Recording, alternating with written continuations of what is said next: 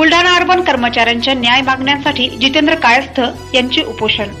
Buldhana urban cooperative credit society आशिया खंडातील सर्वात मोठी संस्था म्हणून ओळखली जाते।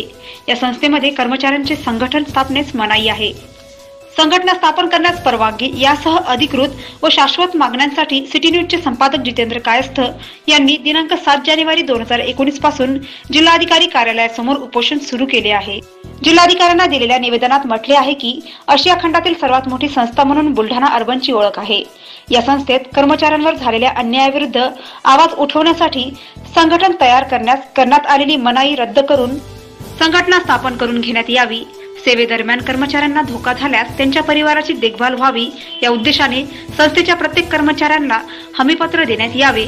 कर्मचाऱ्यांना सक्तीने वसुली करण्याबाबत तसेच गणपती उत्सवाच्या निमित्ताने कर्मचाऱ्यांकडून देणगीच्या नावाखाली सक्तीने वसूल करण्यात येणारी खंडणी कायमस्वरूपी बंद करण्यात यावी।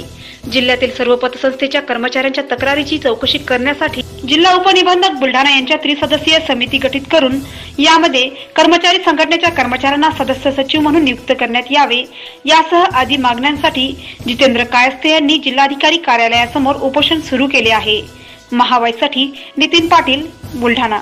बुलढाणा अर्बनमध्ये जे वर्षानुवर्षे जे घोटाळे सुरू आहेत, जे अधिकारी तेथील रिजनल ऑफिसर वगैरे यांनी जे गणगंज संपत्ती जमा केलेली आहे यांची उच्चस्तरीय चौकशी होऊन त्यांच्यावर कडक कारवाई करण्यात यावी।